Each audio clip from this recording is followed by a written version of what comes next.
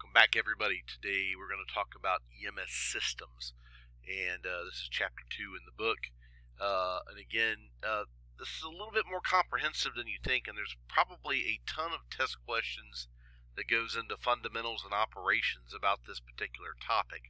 So make sure that, again, you pay attention to some of these things, because, again, they love to sneak these little questions in there. The out-of-hospital components that we deal with, community CPR, we have to have the communication systems.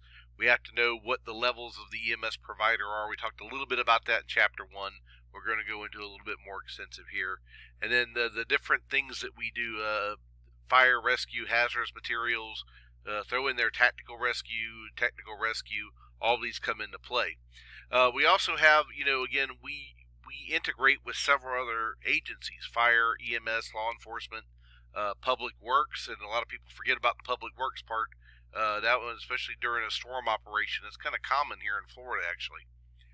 We also have the in-hospital components, but not only just the emergency room, but the other parts of the hospital: X-ray, going to the floors, dealing with the social workers.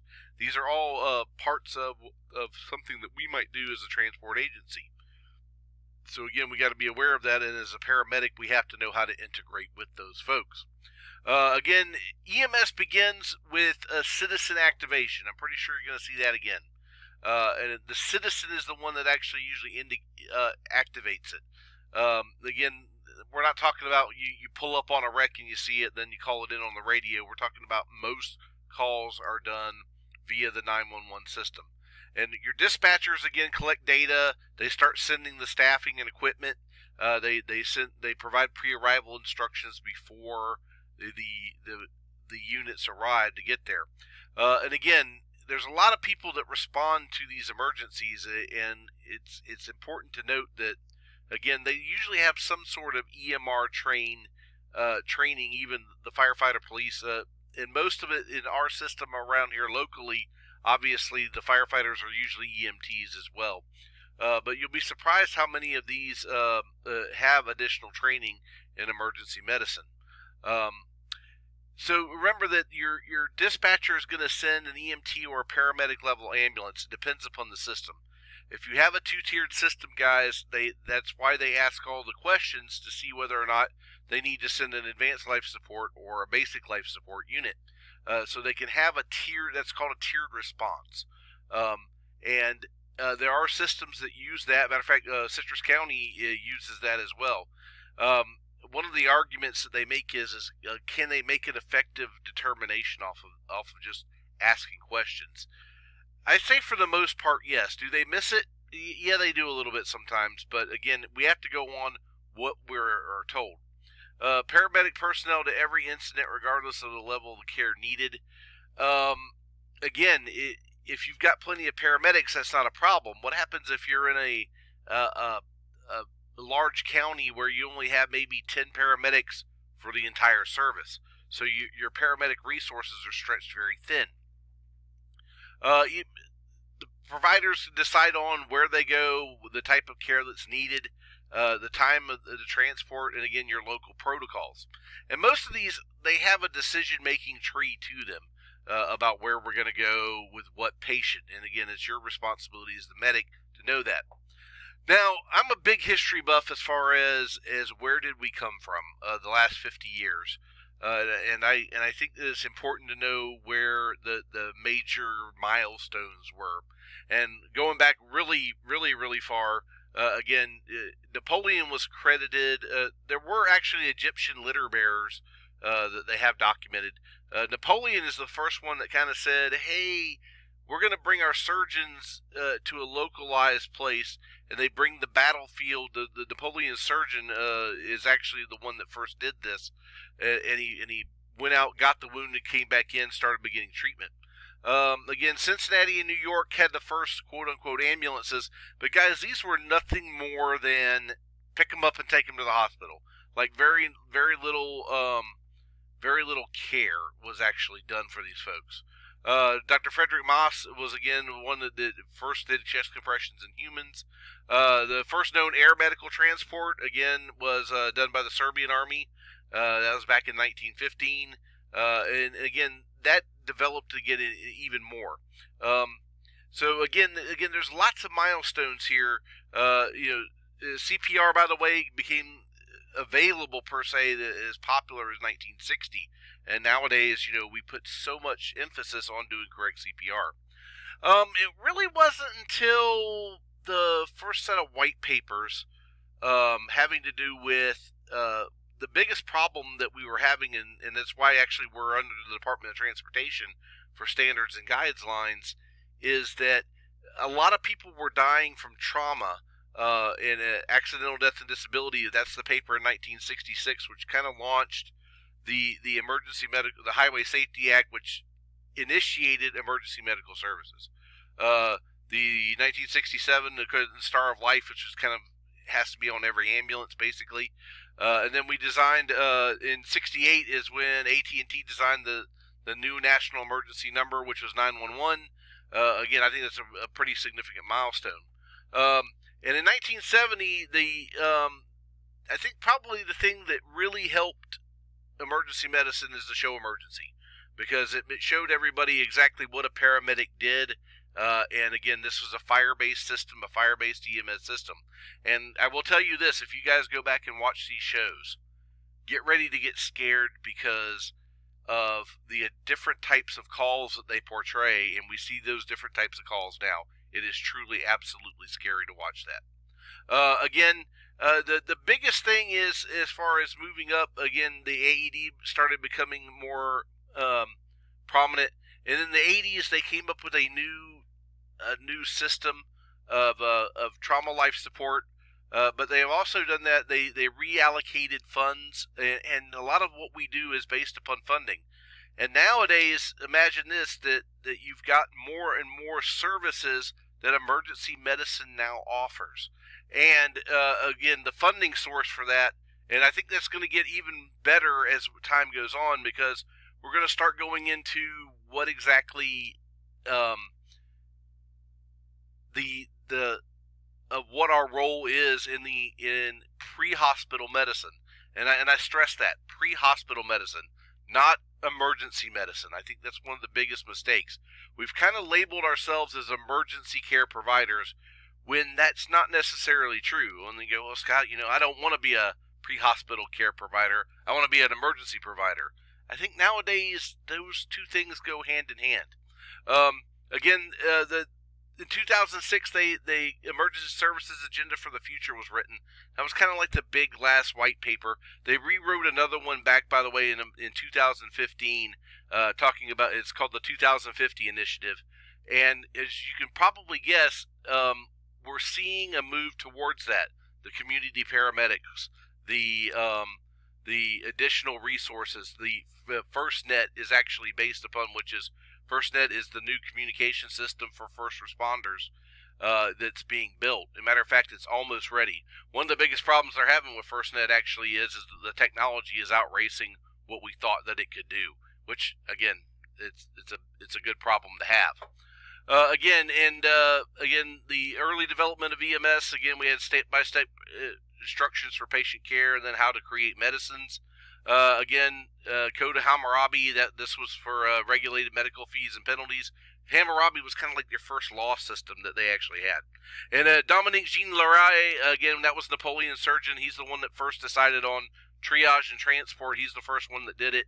Had a lot more recoveries. We were able to return a lot of soldiers to the battlefield, which again gave Napoleon an advantage because he had more troops than the other guys. Again, the Red Cross, Clara Barton is the one that organized that during the Civil War.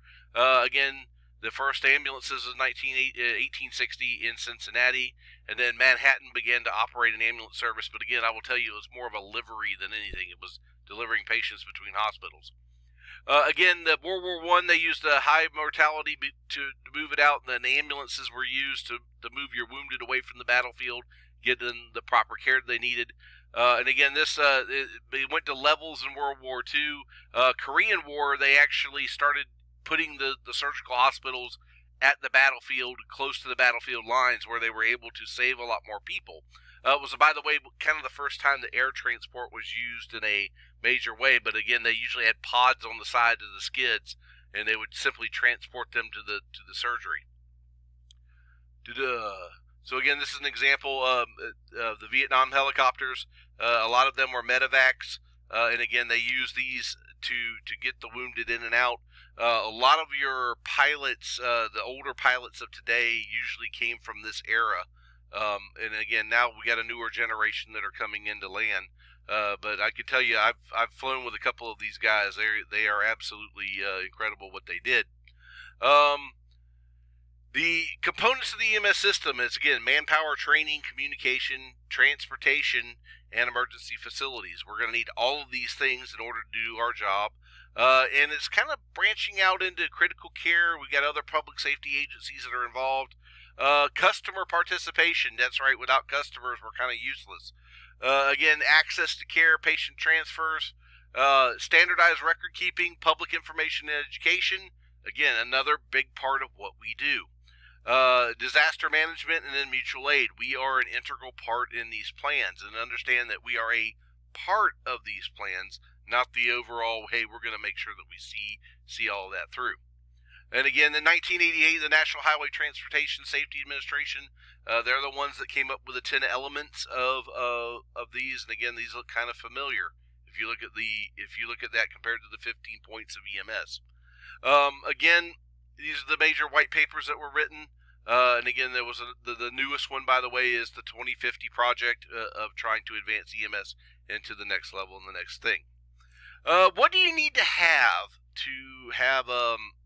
the attributes? Okay, the different things that really make EMS work, and all of these things are required to make things work. And we have to be able to do this, and imagine an EMS system without communication. Imagine an EMS without good clinical care. That's kind of scary. And again, you have to have all of these things. How do we record our data? How do we collect our data so that we can do our job better? And all of these things come from that. Now, the 21st century EMS, it's a result of September 11th. They kind of brought this out, and they realized that EMS still had some ways to go here. And again, the attack on New York City produced a massive amount of wounded. And again, we had to figure out what we were going to do it.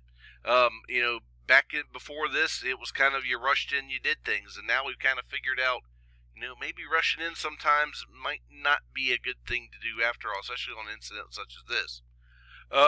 Now, again, at the crossroads, meaning that what we found out, when we started really taking a good look at what we were doing, our coordination was horrible. The transportation within regions, it's limited. Matter of fact, I think EMS is still a county by county thing, and I think that maybe that's not a good thing. It helps in certain aspects, but there's other things that it doesn't help with. What if I have to send a task force from here to Orlando, and I don't treat the patient the same way? It's kind of scary that we can do that. Uncertain quality of care is actually, I think, a big one, and I think that one's still an industry problem right now. That we don't do a good job making sure that we're doing what we're supposed to do. Lack of readiness for disasters, I think that's over the board thing. I think the pandemic kind of really proved that. I remember they used to laugh at me because we had a cabinet full of masks and gowns and goggles, and we're never gonna need this. No.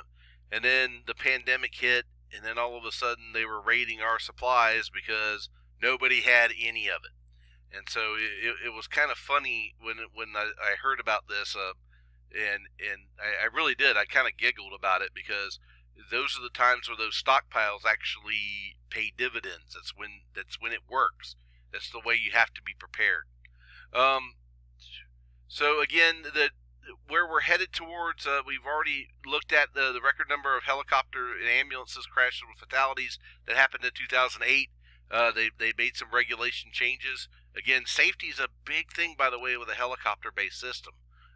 Very much so. I mean, there's a lot of times that people won't fly simply because something's not right. So today's EMS, there is a lot of them, but the fire-based EMS system is probably your most prevalent. There are some private non-for-profits, third services. Third service would be like a Nature Coast, would be an example of that. Again, Monroe actually used to have the hospital-based system, so it ran out of there.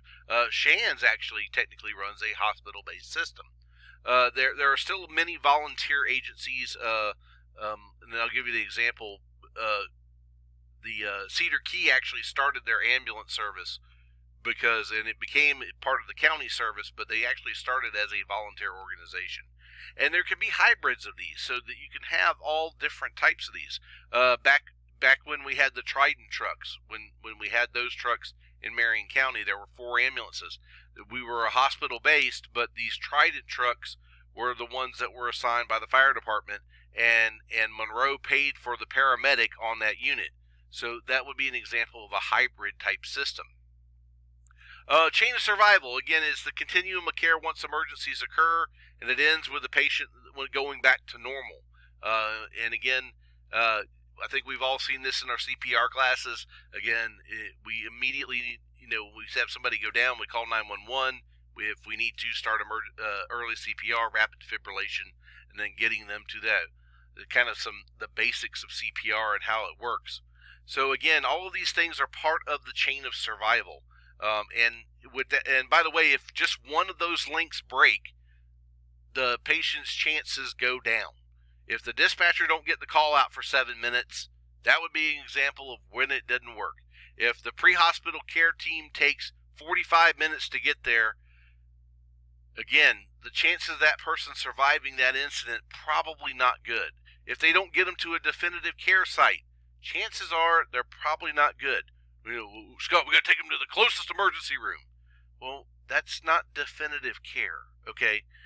In definitive care, if somebody's having a heart attack, is you get them somewhere with a cath lab. So that would be or if they have an extensive trauma, we don't take them to Bubba's emergency room. We take them somewhere where we know that they're going to get good trauma care, and it increases their chances of actually living. Now, your public safety answering point. Again, this is the guys. It's where the 911 comes into, and it identifies the commitment of services.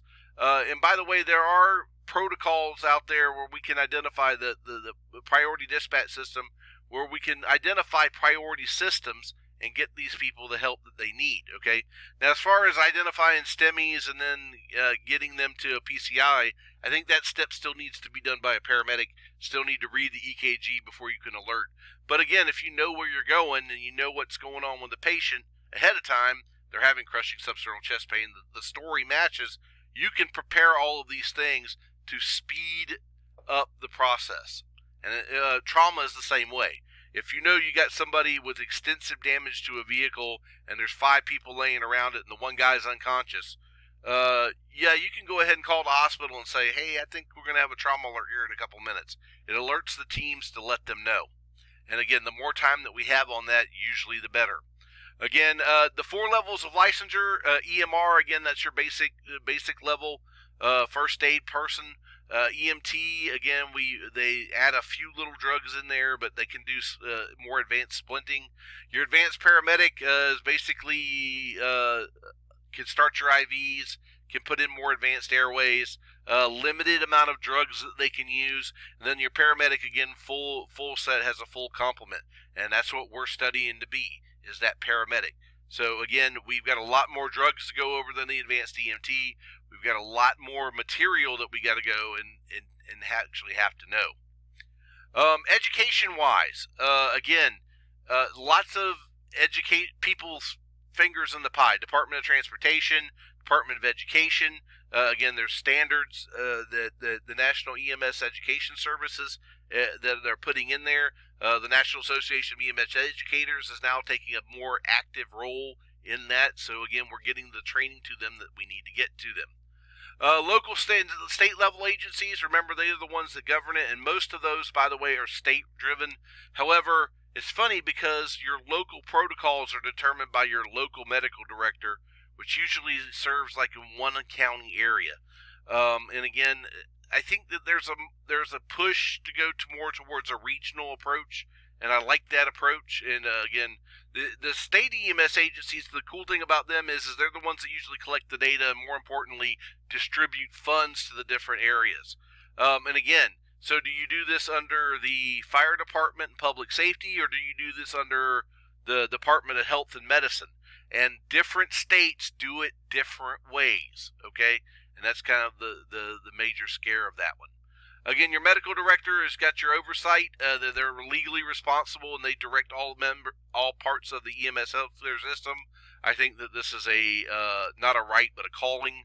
And again, this is a very tough job, especially in a bigger system. And a matter of fact, you'll see a lot of medical directors nowadays having 3 or 4 associate medical directors to help them with these.